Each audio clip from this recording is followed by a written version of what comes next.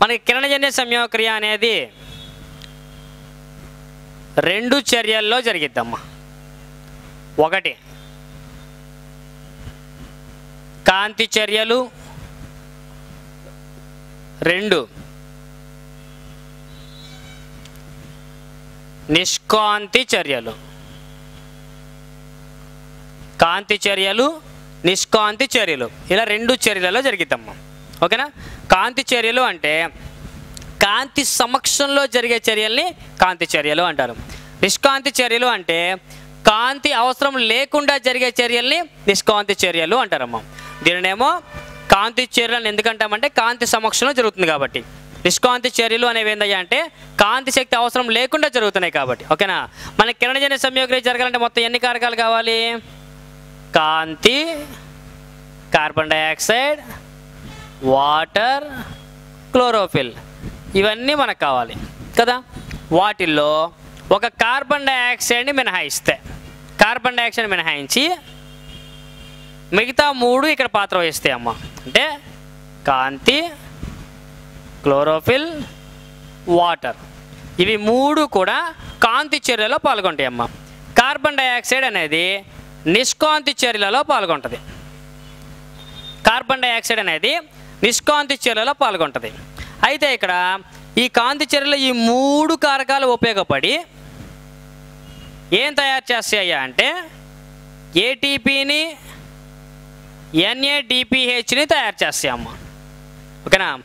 కాంతి, chlorophyll, water, ఇవి 3 కాంతి చర్యలో పాల్గొని ఏటీపీ, NADPH అనే ఒక శక్తిని తయారు చేస్తాయి. నిష్కాంతి చర్యలలో ఈ కార్బన్ డైఆక్సైడ్ అనేది ఈ ఏటీపీ, NADPH అనే ఒక శక్తిని వినియోగించుకొని ఈ నిష్కాంతి చర్యలు అనేవి గ్లూకోజ్ను తయారు చేస్తాయి. నిష్కాంతి చర్యలు అనేవి గ్లూకోజ్ను తయారు చేస్తాయి. చూడండి, ఇందాక మనం క్లోరోఫిల్లో పాయింట్ చెప్పుకున్నాం. క్లోరోఫిల్లో కూడా సేమ్ అలాగే హరితరేణు, క్లోరోప్లాస్ట్ హరితరేణు దగ్గర అనమాట. క్లోరోఫిల్ గురించి చెప్పుకున్నాం మనం. ఏటీపీ, NADPH అనేది హరితరేణువు లోపల గ్రానాలో తయారవుతుంది అని చెప్పుకున్నాం. సేమ్ అలాగే అదే హరితరేణువు లోపల గ్లూకోజ్ అనేది ఆవరణలో తయారవుతుంది అని చెప్పుకున్నాం. అంటే దీని ఉద్దేశం ఏంటి? కాంతి చర్యలు అనేవి హరితరేణువు లోపల ఎక్కడ జరుగుతాయి అంటే గ్రానాలో జరుగుతాయి. హరితరేణువు లోపల గ్రానాలో జరుగుతాయి. నిష్కాంతి చర్యలు అనేవి హరితరేణువు లోపల ఎక్కడ జరుగుతాయి అంటే ఆవర్ణిక స్ట్రోమాలో జరుగుతాయి. ఆవర్ణిక స్ట్రోమాలో జరుగుతాయి అని ఇక్కడ మనం గుర్తుపెట్టుకోవాలమ్మా. ఇవి ఎగ్జామ్ పాయింట్ ఆఫ్ వ్యూ, మీకు ఎగ్జామ్ పాయింట్ ఆఫ్ వ్యూలో గుర్తుపెట్టుకోవాలమ్మా. మెయిన్ మన కంటెంట్ ఓరియంటేషన్ మనం చెప్పుకుంటున్నప్పటికీ మన ఎగ్జామ్లో ఇచ్చే బిట్కి ఆన్సర్ ఎలా చేయాలి అనే దాని మీద మాత్రమే మనం ప్రిపేర్ అవ్వాల్సి ఉంటుంది. ఇందాక క్లోరోఫిల్లో మీకు ఒక పాయింట్ చెప్పాను. హరితరేణువు లోపల గ్లూకోజ్ తయారవుతుంది. గ్లూకోజ్ తయారు కావడానికి కావాల్సిన శక్తి తయారవుతుందని చెప్పాను. ఆ శక్తి ఎక్కడ తయారవుతుంది, గ్లూకోజ్ ఎక్కడ తయారవుతుందని చెప్పాను. ఇప్పుడు జరిగే విధానంలోకి వచ్చేసరికేమో ఆ రియాక్షన్స్ పేర్లు కూడా ఇక్కడ రాసుకున్నాం మనం. కాంతి చర్యలు, నిష్కాంతి చర్యలు అని చెప్పేసి. కాంతి చర్యలు ఎక్కడ జరుగుతాయి అంటే గ్రాన హరితరేణువు లోపల. నిష్కాంతి చర్యలు ఎక్కడ జరుగుతాయి అంటే హరితరేణువు లోపల ఆవరణలో తయారవుతుంది. ఏం తయారవుతుంది? గ్లూకోజ్ తయారవుతుంది. ఇక్కడ ఏం తయారవుతుంది? ATP, NADPH. ఇలా మనం క్వశ్చన్ లాగా ప్రిపేర్ అవ్వాల్సి ఉంటుంది మనం ఏదైనా సరే. ఓకే. ఇప్పుడు మనం కాంతి చర్యలు ఎలా జరుగుతాయి, నిష్కాంతి చర్యలు ఎలా జరుగుతాయి అనేది మనం చూద్దాం ఇప్పుడు. ఓకే.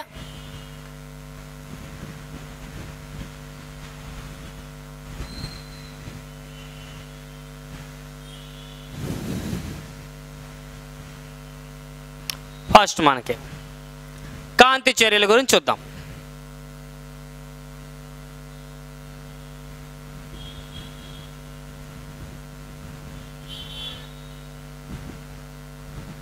కాంతి చర్యలు, కాంతి చర్యలు ఎక్కడ జరుగుతాయని చెప్పుకున్నాం మనం? గ్రానా పట్టలేఖ రాశిలో జరుగుతుందని చెప్పుకున్నాం. కాంతి చర్యలు ఉపయోగపడే కారకాలు ఏం చెప్పుకున్నాం మనం? 3 చెప్పుకున్నాం కారకాలు. ఏంటవి? కాంతి, క్లోరోఫిల్ అండ్ వాటర్. ఈ 3 ఇందులో పార్టిసిపేట్ చేస్తాయి అన్నాం. అసలు కాంతి చర్యలు కానీ నిష్కాంతి చర్యలు కానీ జరగాలి అంటే కనుక ముందు 2 చర్యలు జరగాలమ్మా. ఒకటి ఆక్సీకరణం, 2 క్షయకరణం. ఆక్సీకరణ, క్షయకరణ చర్యలు ఖచ్చితంగా జరగాలమ్మా. ఈ 2 చర్యలు జరిగితేనే కాంతి చర్యలు కానీ నిష్కాంతి చర్యలు కానీ జరుగుతాయి. అసలు ఆక్సీకరణం అంటే ఏంది, క్షయకరణం అంటే ఏంది, ఇది మనకు తెలియాలండి. అయితే ఇక్కడ చూడండి, ఆక్సీకరణము అంటున్నా. ఆక్సీకరణము అంటే ఆక్సిజన్ని తీసుకొని దేన్ని వదిలేయడం, హైడ్రోజన్ని విడుదల చేయడం. ఓకేనా, ఆక్సిజన్ తీసుకొని హైడ్రోజన్ని విడుదల చేసే చర్యని ఆక్సీకరణ చర్య అంటారు. క్షయకరణ చర్య అంటే దీనికి ఆపోజిట్. ఆక్సిజన్ని విడుదల చేసి హైడ్రోజన్ని తీసుకోవడం. హైడ్రోజన్ని తీసుకోవడం. అయితే ఇక్కడ మనకి హైడ్రోజన్ అన్నాం. హైడ్రోజన్ అంటే ఏంది అసలు? మనకి ఒక హైడ్రోజన్లో ఒక ఎలక్ట్రాను ఒక ప్రోటాను ఉంటుందమ్మా. అది మనకి ఇంపార్టెంట్. ఒక హైడ్రోజన్లో ఒక ఎలక్ట్రాన్ ఒక ప్రోటాన్ ఉంటుంది. అంటే ఇక్కడ ఉద్దేశం హైడ్రోజన్ విడుదల చేస్తుంది అంటే ఎలక్ట్రాన్ని ప్రోటాన్ని విడుదల చేస్తుంది అని అర్థం. ఎలక్ట్రాన్ని ప్రోటాన్ని విడుదల చేస్తుంది అని అర్థం. అది ఇక్కడ హైడ్రోజన్ తీసుకుంటుంది అంటే ఎలక్ట్రాన్ని ప్రోటాన్ని తీసుకుంటుంది అని అర్థం. ఓకేనా, చూడండి జాగ్రత్తగా. హైడ్రోజన్ విడుదల చేస్తుంది అంటే ఎలక్ట్రాన్ని ప్రోటాన్ని విడుదల చేస్తుందని అర్థం. తీసుకుంటుంది అంటే ఎలక్ట్రాన్ని ప్రోటాన్ని తీసుకుంటుంది అని అర్థం. అయితే ఆక్సీకరణ క్షయకరణ చర్యలు ఏ విధముగా జరుగుతాయి అని ఒక ఎగ్జామ్లో అడుగుతాడమ్మా. ఆక్సీకరణ క్షయకరణ చర్యలు ఏ విధంగా జరుగుతాయి అంటే ఇక్కడ చూడండి. సపోజ్ ఇలా 3 అణువులు ఉన్నాయి అనుకుందాం. సపోజ్ దీంట్లో ఎలక్ట్రాన్స్ ప్రోటాన్స్ ఏమీ లేకపోయేసరికి ఎక్కడి నుంచో ఎలక్ట్రాన్ని ప్రోటాన్ని ఈ అణువు తీసుకుంది అంటే తీసుకుంటుంది. ఎలక్ట్రాన్ని ప్రోటాన్ని తీసుకుంటుంది అన్నాం. తీసుకుంటుంది అంటే ఇది ఏ చర్య జరిపింది? తీసుకోవడాన్ని క్షయకరణం. క్షయకరణ చర్య జరిపింది. ఇప్పుడు దీంట్లో ఎలక్ట్రాన్స్ ప్రోటాన్స్ అనేవి పూర్తిగా వచ్చినాయి కాబట్టి అది శక్తివంతంగా ఉంది అని అర్థం. ఎలక్ట్రాన్స్ ప్రోటాన్స్ ఉంటే ఆ అణువు పూర్తి శక్తివంతంగా ఉంది అని అర్థం అనమాట. ఓకేనా, సరే దీంట్లో ఎనర్జీ ఉంది, దీంట్లో ఎనర్జీ లేదు. పక్క దాంట్లో ఎలక్ట్రాన్స్ ప్రోటాన్స్ లేవు కదా అని చెప్పేసి ఇదేం చేసిందంటే దాంట్లో ఉన్న ఎలక్ట్రాన్స్ ప్రోటాన్స్ని కాస్త దీనికి డొనేట్ చేసేసింది, దానం చేసింది. ఇది ఎలక్ట్రాన్స్ ప్రోటాన్స్ని వదిలేసింది, ఇది తీసుకుంటుంది. ఇది వదిలేసింది అంటే ఇది ఏ చర్య జరిపింది? ఆక్సీకరణం జరిపింది. వదిలేసింది కాబట్టి ఎలక్ట్రాన్ ప్రోటాన్ని. ఇదేం చేస్తుంది? ఎలక్ట్రాన్ ప్రోటాన్ తీసుకుంటుంది అంటే ఇదేం చర్య జరిపింది? క్షయకరణం జరిపింది. అలాగే ఇది కూడా దీని పక్కన దానం చేసేసింది మళ్ళీ ఎలక్ట్రాన్ ప్రోటాన్ని. ఇది ఎలక్ట్రాన్ ప్రోటాన్ అటు దానం చేసింది అంటే ఇదేం జరిపింది? ఆక్సీకరణం. ఇదేం జరుగుతుంది? క్షయకరణం. అంటే ఏంటి? ఇక్కడ మనకి ఆక్సీకరణ క్షయకరణ చర్యలు అనేవి ఎప్పుడు కూడా ఒకదాని తర్వాత వెంటనే జరుగుతుంది. ఎలా? ఒక పక్క ఆక్సీకరణం జరుగుతుంది అంటే రెండో పక్క క్షయకరణం జరుగుతుంది అని అర్థము. అంటే ఒకటి ఎలక్ట్రాన్ ప్రోటాన్ దానం చేస్తుంటే ఇంకోటి తీసుకుంటుంది కదమ్మా. తీసుకునేదేమో క్షయకరణ జరిపింది, డొనేట్ చేసేదేమో ఆక్సీకరణం జరుగుతుంది అని అర్థం. ఓకేనా, ఇది మనకి ఆక్సీకరణ క్షయకరణ చర్యలు జరిగే విధానం అండి. అయితే ఇక్కడ ఒకసారి చూడండి, ఇది దానం చేస్తుంది, ఇది తీసుకుంటుంది. తీసుకునేవి కనుక లేకపోతే దానం చేసేవి దానం చేస్తాయా అంటే దానం చేయవు. అంటే ఇక్కడ ఇంపార్టెంట్ ఏదయ్యా అంటే ఎలక్ట్రాన్స్ని తీసుకునేవే మనకి ఇంపార్టెంట్. ఎలక్ట్రాన్ తీసుకునేవి కనుక ఉన్నాయి అంటే అవి ఎలక్ట్రాన్స్ని తీసుకొని శక్తిని ఇస్తాయి, మళ్ళీ ఆ తర్వాత మళ్ళీ కోల్పోతాయి, మళ్ళీ తీసుకుంటాయి, శక్తిని ఇస్తాయి, మళ్ళీ కోల్పోతాయి. అట్లా శక్తి కోల్పోవడం రావడం ఇలా జరుగుతూ ఉండాలి ఖచ్చితంగా చర్యలు. మరి అలాంటి ఎలక్ట్రాన్స్ని తీసుకునే వాటిని ఎలక్ట్రాన్ గ్రహీతలు అంటారమ్మా. ఎలక్ట్రాన్స్ని తీసుకునే వాటిని ఎలక్ట్రాన్ గ్రహీతలు అంటారమ్మా. మరి ఆ ఎలక్ట్రాన్ గ్రహీతలు అనేవి మొక్కలలో అనేక రకాలు ఉంటాయమ్మ.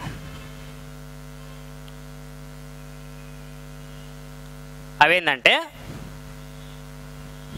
ఎన్ఏడి,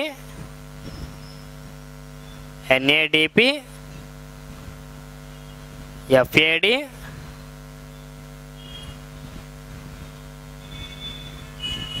సైటోక్రోమ్,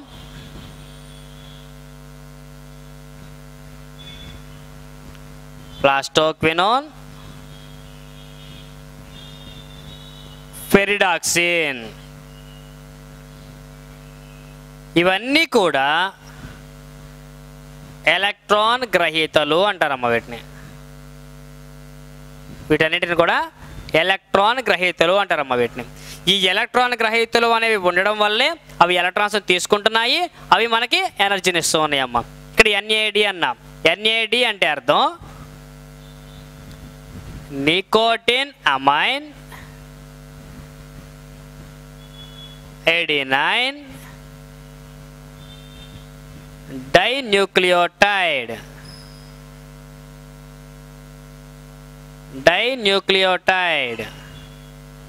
ఓకేనా, ఇక్కడ ఎన్ఏడిపి అన్నాం.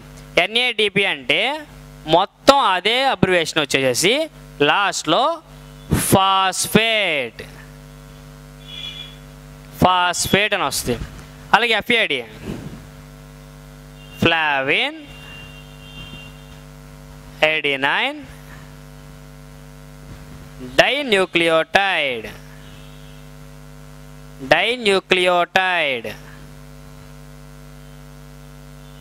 వస్తాయి. వీటి ఫుల్ ఫామ్స్ మనకి ఎగ్జామ్లో అడగచ్చు. ఇవి ఎలా ఉత్పత్తి అని మనకి ఎగ్జామ్లో అడగచ్చు. FAD ఎక్కడ ఉంటుందని అడగచ్చు అమ్మా. FAD అనేది ఎక్కడ ఉంటుందయ్యా అంటే మైటోకాండ్రియాలో ఉంటుందమ్మా. మైటోకాండ్రియాలో ఉండే ఎలక్ట్రాన్ గ్రహీత ఏదయ్యా అంటే FAD. మిగతా అన్నీ కూడా అన్ని కణాంగాల్లో ఉంటాయమ్మా. ఓకేనా? సరే, ఇప్పుడు ఎలా జరిగిద్దో చర్య గురించి చూద్దాం.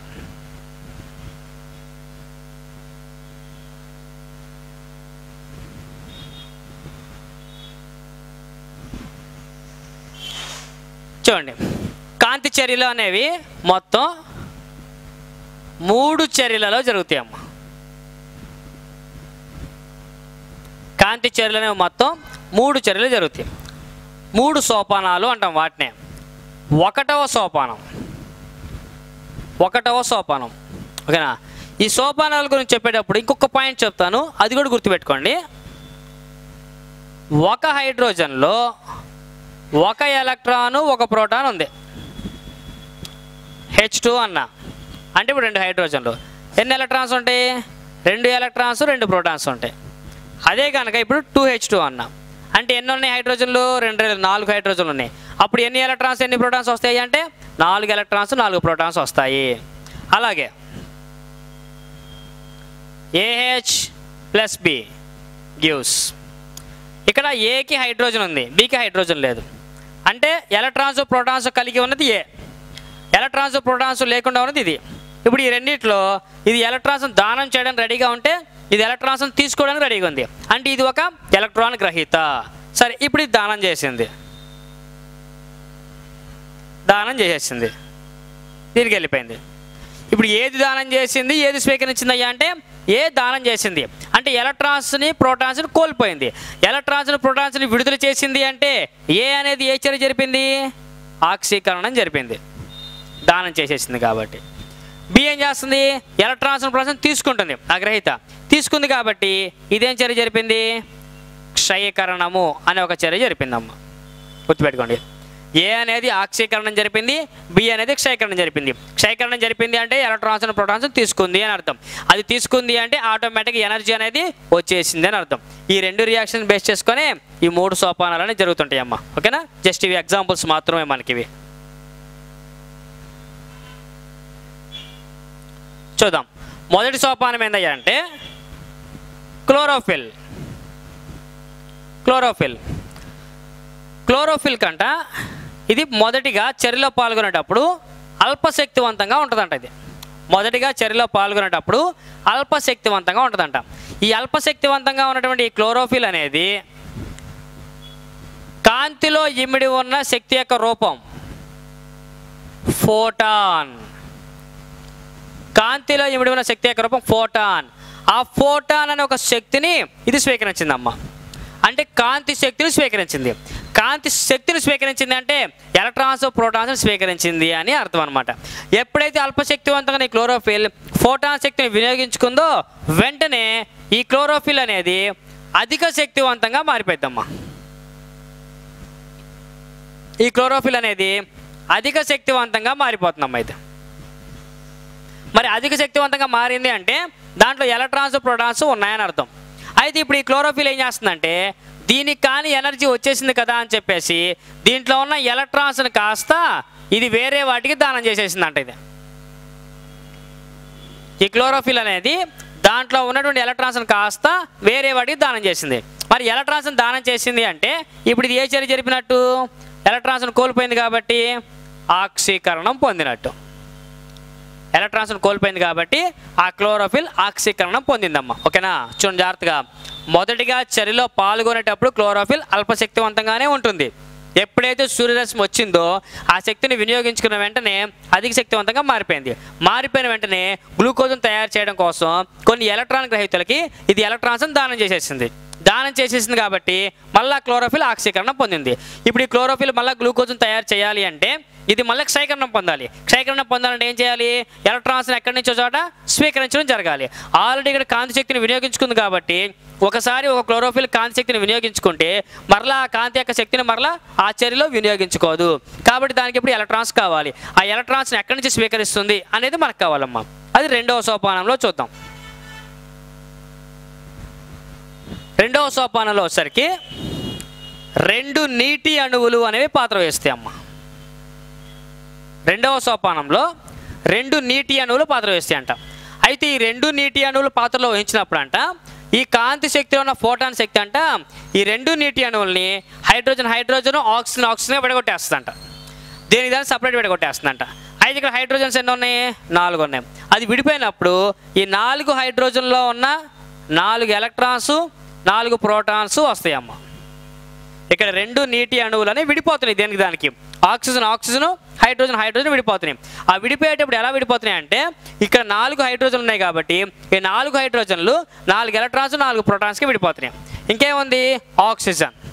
దాంతోపాటు ఒక ఆక్సిజన్ బయటకు వస్తాం. అయితే ఇందాక మనం ఆక్సిజన్ చెప్పుకునేటప్పుడు ఆక్సిజన్ మీద ప్రయోగాలు చేసిన శాస్త్రవేత్త హిల్ అని చెప్పుకున్నాం కదా. ఆ హిల్ చెప్పినటువంటి ప్రయోగం ఇదేనమ్మా. కిరణజన్య సంయోక్రియలో నీటి అణువు విడిపోవడం వల్ల ఆక్సిజన్ విడుదల అవుతుంది అని నిరూపించిన శాస్త్రవేత్త ఎవరయ్యా అంటే హిల్. అందుకే దీన్ని హిల్ చర్య అని కూడా అంటారమ్మా. హిల్ చర్య అని కూడా అంటారమ్మా దీన్ని. ఓకేనా? నీటి అణువులు విడిపోవడం వల్ల ఆక్సిజన్ విడుదల అవుతుందని నిరూపించిన శాస్త్రవేత్త హిల్. ఓకే, నెక్స్ట్ మూడవ సోపానం. మూడవ సోపానంలో ఏం జరిగిద్దంటే ఇక్కడ ఆక్సీకరణలో ఉన్న క్లోరోఫిల్ ఉంది కదమ్మా. ఈ ఆక్సీకరణలో ఉన్న క్లోరోఫిల్ ఇప్పుడు శక్తివంతంగా మారితేనే గ్లూకోజ్ తయారైంది, లేకపోతే తయారు కాదు. మరి ఈ ఆక్సీకరణలో క్లోరోఫిల్ అనేది ఇక్కడ నీటి అణువు విడిపోవడం వల్ల విడుదలైన ఎలక్ట్రాన్స్ ఉన్నాయి కదా, ఈ ఎలక్ట్రాన్స్ను స్వీకరిస్తుందమ్మా. ఈ ఆక్సీకరణంలో ఉన్న క్లోరోఫిల్ అనేది ఇక్కడ ఉన్నటువంటి 4 ఎలక్ట్రాన్స్ను స్వీకరిస్తుందంట. ఎప్పుడైతే ఈ క్లోరోఫిల్ 4 ఎలక్ట్రాన్స్ స్వీకరించిందో వెంటనే అధిక శక్తివంతంగా ఉన్న క్లోరోఫిల్ తయారైంది. అంటే ఎలక్ట్రాన్స్ తీసుకుంది కాబట్టి క్షయకరణం పొందిన క్లోరోఫిల్ తయారైంది. ఇక్కడ ఎప్పుడైతే ఈ క్లోరోఫిల్ క్షయకరణం పొందిన క్లోరోఫిల్ తయారైందో దానితో పాటుగా ఇక్కడ ఎలక్ట్రాన్స్ దానం చేసింది. ఫస్ట్ ఇది స్వీకరించి ఒక ఏటీపీ తయారయ్యేది. ఇక్కడ క్లోరోఫిల్ ఎలక్ట్రాన్స్ దానం చేసిందిగా, దానమైన ఎలక్ట్రాన్స్ ఏమైతే ఉన్నాయో ఆ ఎలక్ట్రాన్స్ స్వీకరించి ఒక ఏటీపీ తయారయ్యేది. అలాగే ఇందాక ఎన్ఏడిపి అన్నా కదా ఎలక్ట్రాన్ రహిత, ఆ ఎన్ఏడిపి అనేది ఇక్కడ ఉన్న ఈ ప్రోటాన్స్ను కూడా స్వీకరించి NADPHగా మారిద్ది. ఎప్పుడైతే ఇక్కడ మనకి క్షయకరణం పొందిన క్లోరోఫిల్ తయారవుతుందో దానితో పాటుగా ఏటీపీ మరియు NADPH అనే ఒక శక్తి తయారవుతుందమ్మా. ఎప్పుడైతే ఈ శక్తి తయారవుతుందో మనకి కాంతి చర్యలు అనేవి కంప్లీట్ అయినట్టే. చూడండి జాగ్రత్తగా. కాంతి చర్యల్లో పాల్గొనే కారకాలు మొత్తం 3. ఆ 3 కారకాలు 3 సోపానాల్లో పనిచేస్తూ ఉంటాయి. ఒకటి, అల్పశక్తివంతమైన క్లోరోఫిల్ అనేది ఫోటాన్ శక్తిని వినియోగించుకొని అధిక శక్తివంతంగా మారింది. అధిక శక్తివంతంగా మారిన క్లోరోఫిల్ అనేది ఎలక్ట్రాన్స్ దానం చేసేసుకొని మళ్ళీ ఆక్సీకరణం పొందింది. ఈ ఆక్సీకరణం పొందిన క్లోరోఫిల్ అనేది మళ్ళీ ఎలక్ట్రాన్స్ స్వీకరిస్తేనే క్షయకరణంలోకి వచ్చి గ్లూకోజ్ను తయారు చేసింది. మరి అలాంటి ఆక్సీకరణం పొందిన క్లోరోఫిల్ అనేది నీటి అణువు విడిపోవడం వల్ల వచ్చిన ఎలక్ట్రాన్స్ను వినియోగించుకొని క్షయకరణం పొందిన క్లోరోఫిల్గా మారుతుంది. ఎప్పుడైతే క్షయకరణం పొందిన క్లోరోఫిల్ తయారైందో దానితో పాటుగా ఏటీపీ వస్తుంది, ఒక NADPH అనే ఒక శక్తి కూడా తయారవుతుంది. ఎప్పుడైతే ఈ శక్తి తయారైందో మనకి కాంతి చర్యలు కంప్లీట్ అయినట్టే. ఓకేనా? నెక్స్ట్ మనం నిష్కాంతి చర్యలు ఎలా జరుగుతాయో చూద్దాం. నెక్స్ట్ నిష్కాంతి చర్యలు.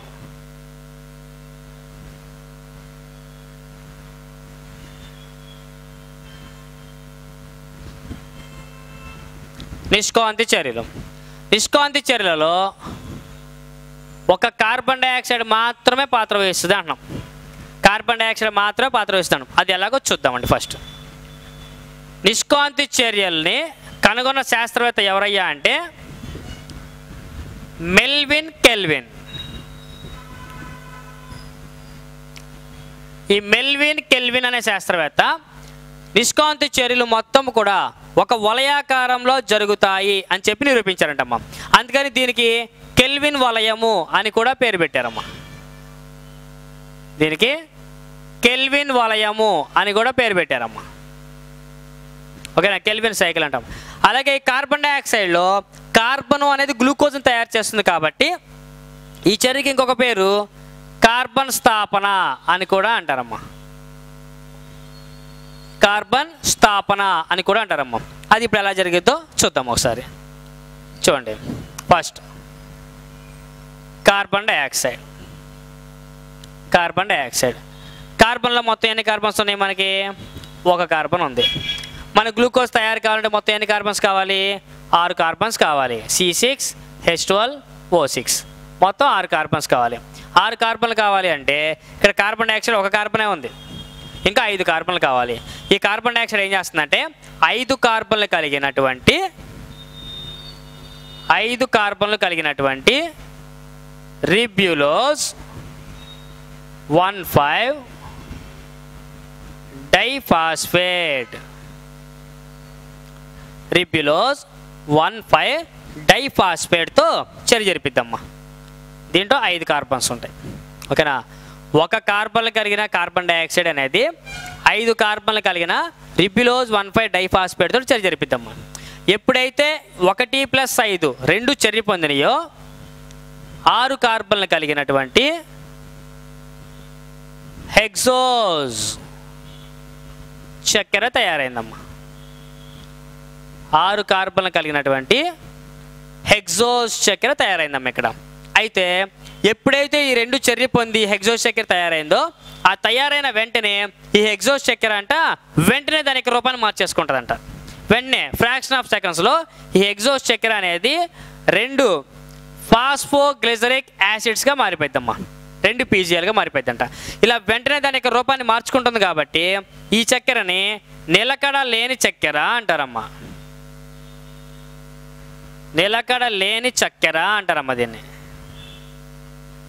హెక్సోజ్ చక్కెరని నిలకడ లేని చక్కెర అంటారమ్మా దాన్ని. ఓకేనా, ఎప్పుడైతే హెక్సోజ్ చక్కెర అనేది 2 PGLగా మారిపోతుందో ఇంకా వెంటనే ఈ చక్కెర చేంజ్ అయిపోతుందమ్మా.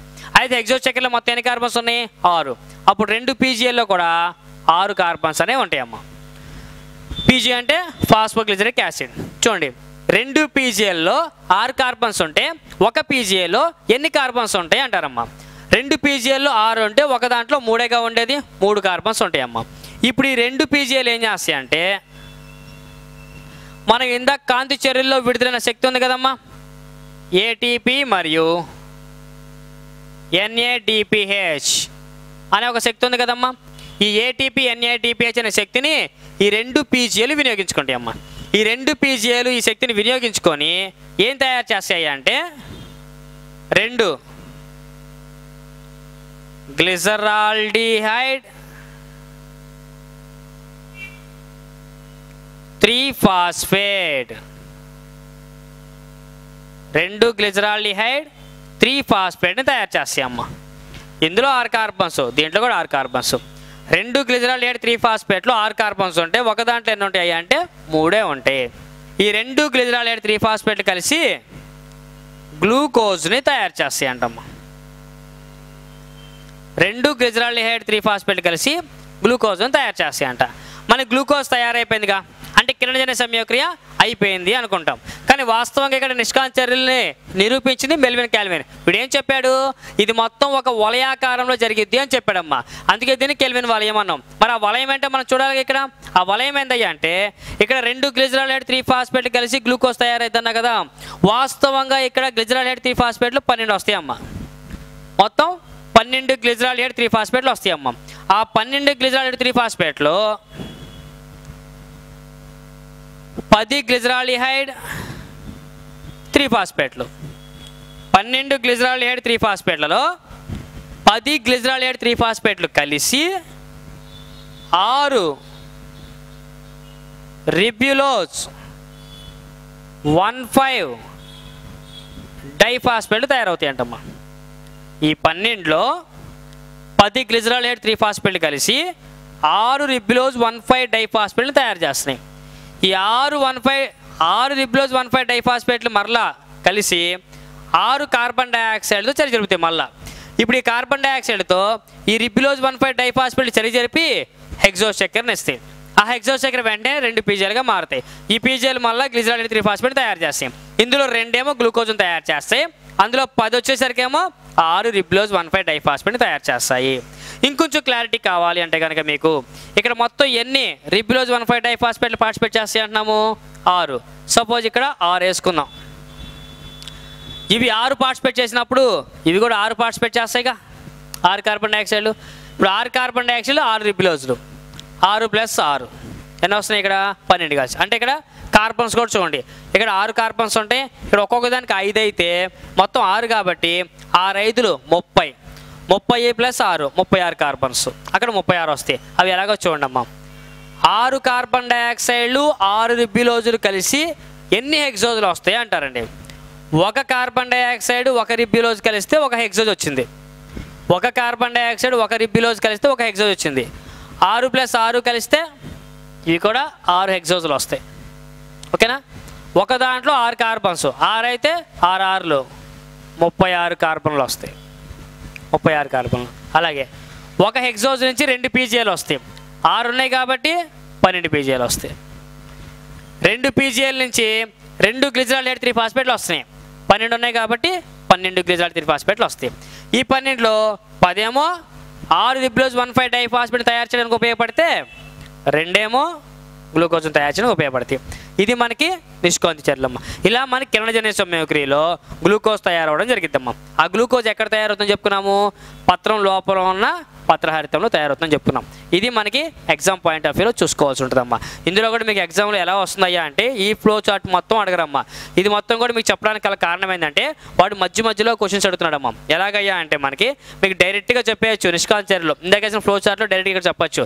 కానీ వాడు ఏమడుగుతాడంటే ఎన్ని గ్లిజరాల్ 3-ఫాస్ఫేట్లు కలిస్తే గ్లూకోజ్ తయారవుతుంది, ఎన్ని ఫాస్ఫోగ్లిజరిక్ యాసిడ్ కలిస్తే గ్లూకోజ్ తయారవుతుంది, నిలకడలేని చక్కెర ఏమిటి అని చెప్పి ఎగ్జామ్లో అడుగుతున్నాడమ్మా. కాబట్టి ఇవన్నీ మీకు తెలియాలి కాబట్టి మీకు ఈ ఫ్లో చార్ట్లో చెప్పడం జరిగింది. ఓకేనా? నెక్స్ట్ వీడియోలో వచ్చేసరికి మనకి మొక్కలలో శ్వాసక్రియ అనేది ఎలా జరిగిందో చూద్దాం.